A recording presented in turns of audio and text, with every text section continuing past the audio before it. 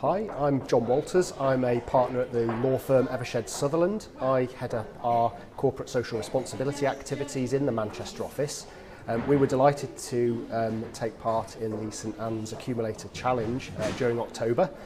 Got a good team together and did a number of initiatives which included a raffle, weekly gin trolleys.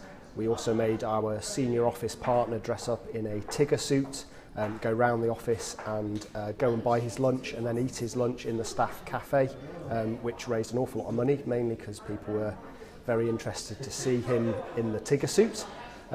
We had an awful lot of fun during the month and we ultimately raised just over £2,800.